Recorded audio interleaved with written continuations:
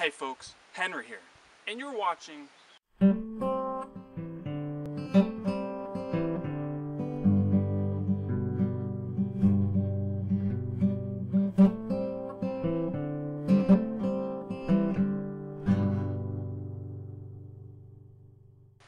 So today, we're looking for silverweed, but I don't think we're going to find it here in the forest. I know, let's ask one of our forest friends.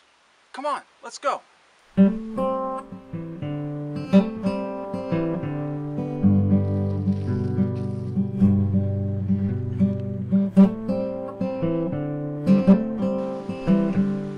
Hey, look what we have here.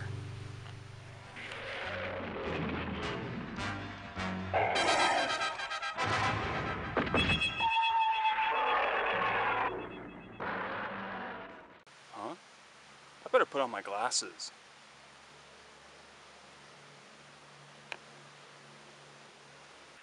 Sally! Hold your hot, Sally! I'm on my way! Hey little guy, can you tell me where silverweed's at? Go to the coast. That's where you'll find her. You must tell her I love her, and I'm on my way.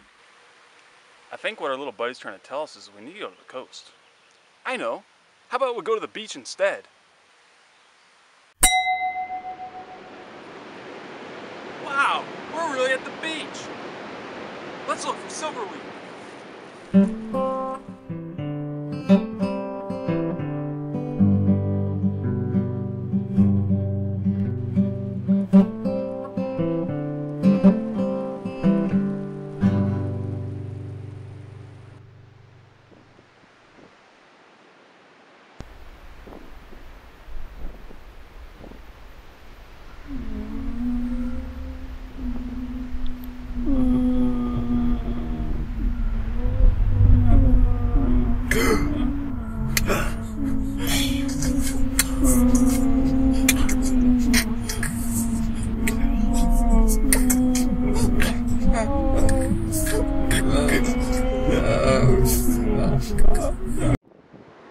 That was weird.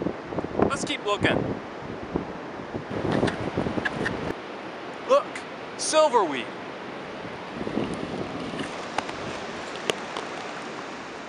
Did you know silverweed's real name is Argentina anserina? Though the coastal version is actually a subspecies called Argentina egeti, commonly known as Pacific silverweed. Silverweed is in the Rosaceae family and is related to the rose, strawberry, raspberry, sorbus, apple, and so much more. Silverweed has long been regarded as an important source for food and medicine, and was widely used by the Native Americans as well as early European colonies. In Europe, the plant was used to treat jaundice or as a diuretic to disperse gravel from the organs. A strong infusion of the whole plant was used as a lotion to stop piles bleeding. A poultice of the warmed leaves was used as a mild pain reliever. Native Americans harvested silverweed for their long roots, eating the small tubers which resembled little potatoes.